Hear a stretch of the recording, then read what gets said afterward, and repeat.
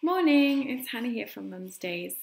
Today was our weigh-in day for the 6-week body transformation. So that means we're at the start of the second week.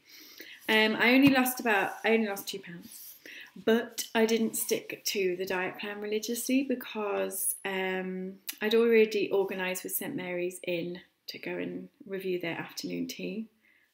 Somebody's got to do it. And I had my best mate staying, so I might have had the odd glass of wine or two. So otherwise, I feel like it was not bad. It could have been a lot worse. I could have lost nothing.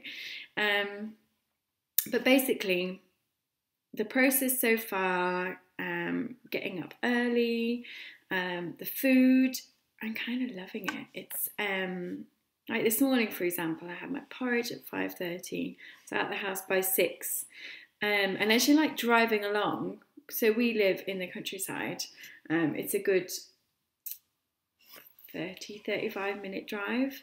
But like you're watching the sun come up, and I've got 6 music on. There's a guy called Andrew on at that time in the morning, and I'm really enjoying like his little bit of show that I listen to. And then we work out, and then as I'm driving home, today I decided to put on Amy Winehouse. I didn't want to put the radio on and have somebody else like blasting in my ears. I wanted to think as we were driving along.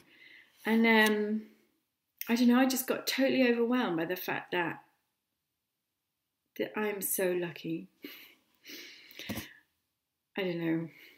Like, I've got so much that I could possibly want. I've got people supporting me and wanting to like lose weight, helping me out, and then, I don't know, just driving along listening to Amy Winehouse, who died last year or the year before, I can't remember. And, you know, she was a proper tortured soul.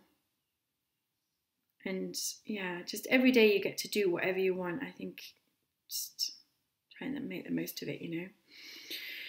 So I'm feeling pretty pumped up and good and wanting to do it properly this week, really achieve like my weight loss goals, and I'm really enjoying the exercise. I think they do such a great job actually getting everybody motivated at blinking 6:45 in the morning. I just feel so good afterwards, so looking forward to week 2.